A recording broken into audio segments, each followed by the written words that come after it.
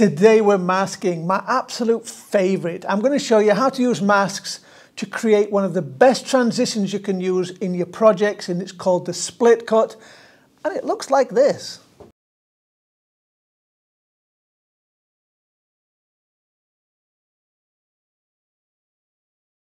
How cool is that? Imagine using that on one of your next projects where you've got family members or something, with transition from one family member to another. Or better yet, you've got some kind of war reenactment going on in one of your towns close by, and your video and stuff, and you've got cannons going off, and it opens that to guys in red coats and muskets. Oh yeah, this is really cool stuff, right? Now, a bit of a heads up here, because I'm going to show you how to use two masks on one video clip. Now, if you're new to masking or you're a little bit rusty, don't worry, I've got you covered. I'm going to show you step by step how it's done, and I'm going to give some pointers where problems may arise. Now, I'm also going to show you how to create a little line across where the split starts. And I'm keeping mine in black so you can see it, but I highly recommend you use a complementary color from your video. It just enhances it, takes it to the next level, it makes it look very professional. And don't forget to add a little sound file on the bottom just to make your video pop. Now, I'm using the latest and greatest PowerDirector. I can't even keep a straight face saying that. Now, I'm using the latest PowerDirector 365, so my masking design is going to look a little different to yours if you've not updated. But if you're using an older version or a previous version of PowerDirector, don't worry. I kind of remember where everything is, so I'll just put pointers out. Hopefully you'll be able to follow along if you want to try this out. You know, that's enough of me rabbiting on what we're doing. Let's open up PowerDirector. Let's create some masks. So I've started a new project. I'm going to go to my stock media for the two clips that I have been using in the past previous tutorials, because I like to reuse assets. I'm going to use this one, and I'm going to drag it down onto track 2. Now, the reason we have it on track 2 is because we're using transitions, so what it reveals will be on track 1. Now, I'm just going to cut this away. I don't want all this video clip. So it's just going to move out of the way. About there, I'm going to press Ctrl-T on my keyboard and then just delete that last bit out. I don't want that.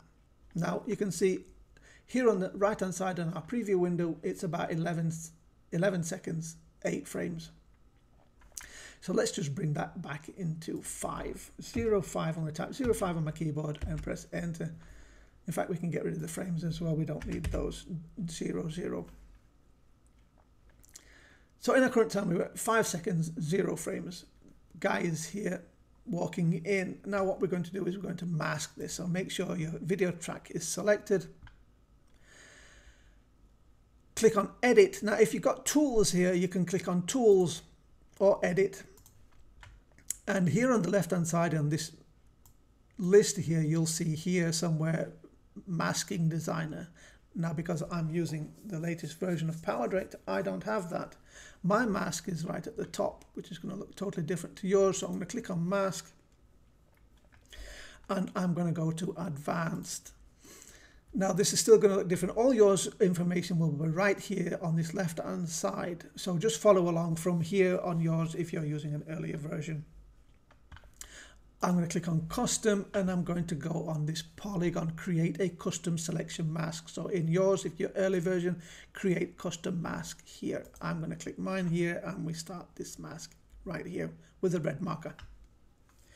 We're at exactly the 5 second point in our current time here on the bottom right of our preview window.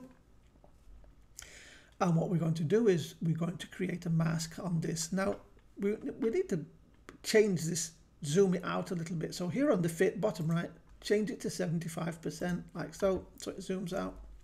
So we've got the polygon tool creating our own custom mask. Go to the top left hand corner of our video clip here, about a centimeter out on the diagonal, click a point. On the bottom diagonal, about a centimeter out, click a point, and the bottom right, same thing on the diagonal, about a centimeter out, click on a point, and close it up by clicking back on the first point right here. And there's our mask. We've got a nice keyframe here at the 5 second mark. Now we need to alter these points. Now to do that, if you just move your mouse over it, your mouse pointer changes as you grab the point. If your mouse goes like this and you see a plus sign on it, that means you're going to be adding another point. Don't really want to do that today, so just make sure it goes in a different, and just move it around. And so you just go over a little bit of the corner of your video clip. See, like something about there, because you don't need these to be precise on the corner. Do the same for the top one here. That one's looking actually pretty good as it is. I'm going to leave it about there. We don't need to do anything with the bottom left hand one, but I'm going to move it just to give it as a nice proper triangle. Okay, so we've got our keyframe, we've got our mask. How do we get a mask on our beginning? Just drag this keyframe here. Left mouse click and hold it and just drag it all the way to the beginning like so. There's our first keyframe marker. Our video clip is at the beginning. Go to our current time on the bottom right in the second numbers and type in 05 and press enter. And here you see now it's changed here. Now go onto our timeline on our mask one, right click and duplicate from previous keyframe. So now we've got two keyframes that are exactly the same. See that? Perfect. Now we want to move this, animate this. So on the first numbers on the current time mover clip, this is our frames. I'm going to click on 10 and press enter. So we've got 10 frames ahead from our second, because at 25 frames per second, it's about just a little under halfway, right? Right click again on our timeline here, duplicate from previous keyframe. So we've got 3 keyframes and they're all the same position. And all we need to do now on this last keyframe here is drag that little red dot you can see right in the middle of your mask. Put your mouse over it, see it changes, left click and hold and just drag it down. Now I've got snapping activated, which makes it go like that. So that might be a bit of a problem if it's trying to just drag it down to the bottom left hand corner like so. And you can test it just by dragging the playhead along like so. You can see it moves like so. Great stuff. Now make sure that we're on the last keyframe at the 5-10 second mark, because we're going to create another mask. So make sure we're here on the last keyframe. You'll need to create another mask somewhere down here. I have this little plus sign. I have another mask turned up now and it's green. Now you'll notice that the keyframes have disappeared from mask 1, and that's because it's not selected. You can still see it here, but it's not selected. Now what we're going to do is we're going to add some more points, but this time we're going to on the top part of the video. So a centimeter out on the diagonal from the top left, point, top right, a centimeter out, and the bottom right, a centimeter out like so, and close it off by clicking back on our first point. So let's drag these points around just so that they go just slightly over the corners like that. That one actually is absolutely perfect. I'm not going to change that. Let's make our triangle nice and straight. So now you go onto the mask 2 you see on the timeline, drag its keyframe and drag it all the way to the beginning like so. Click on your current time on the second marker, 05, press enter. Mask 2, track here, right click, duplicate, and do the same again on the 10-second frame. Let's try that again. It's not going. Let's try again. There we go. Okay, and then right click on our mask, duplicate from previous keyframe, and now we move this one out to the top right. See? So it's last keyframe, grab that little green ball and drag it out like so. And you just drag your playhead along and you'll see both masks moving in. See? Brilliant. Very nice. Click on OK and test out your video. And you'll see that it runs along, guy comes in and it splits. Brilliant. Now, when it splits, you can see that it's very sharp edges. I don't want those sharp edges. I don't actually like that. So I'm going to show you how to change that. And also, if your video, you can see a black line here where the two masks are not joining correctly. I'll show you how to fix that as well. So let's go back into our Mask Designer. Here, go back to 75% to fit it into the window. Make sure your first clip is chosen, and make sure you're at the beginning of your video clip. Now, if it's not lined up properly, you can actually drag these, grab that little thing and just move it around like this. See, so it just covers, it's just overlapping a little bit there. Now, if you actually move this on the first keyframe, don't forget that the second keyframe you'll need to right click and duplicate from previous keyframe, because you'll have changed this keyframe, but you won't have changed this keyframe. So if you change these, don't forget to redo these again. These last ones are not important because they're going to zoom out anyway. So it's just these two. So what we want to do is we want to get rid of the hard edges, and we're just going to feather radius it. So I'm going to radius this to 5 and the mask 2 to 5, like so. Now, when you feather radius, it adds it to the whole clip. It doesn't do it anywhere else. It'll be feather radius, so it doesn't matter where you are on your timeline. It's actually feathered the mask itself, so don't worry about that. Click on OK and go back and have a look, and you'll see now here I've got this little black line. I can see that means that it's masked it well.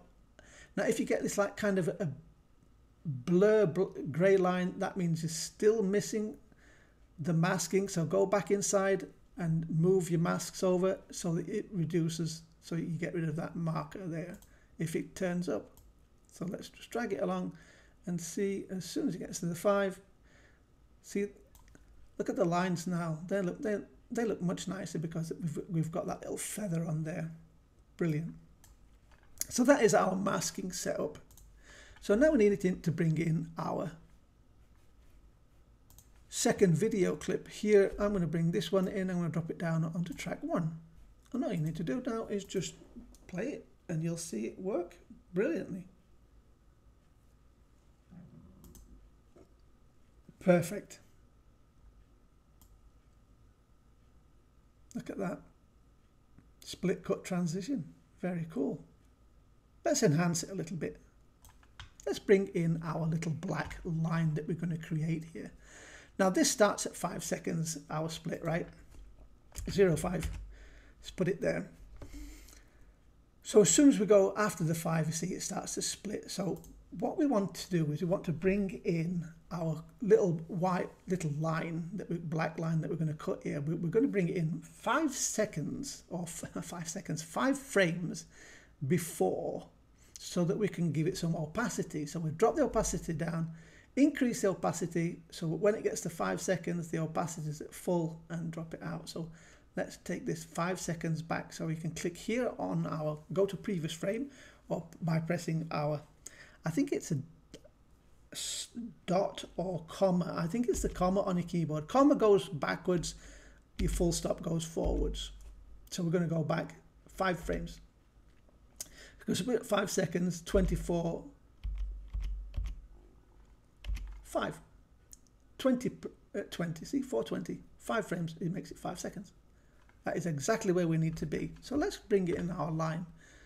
So here in our My Media on the left hand side, you'll see color boards. Click on color boards. I'm going to use the black one and just drop it down. Now, as I mentioned earlier, use a complementary color for your video. See, this has got some gray, so we'd use a darker gray or a lighter gray. That would be nice.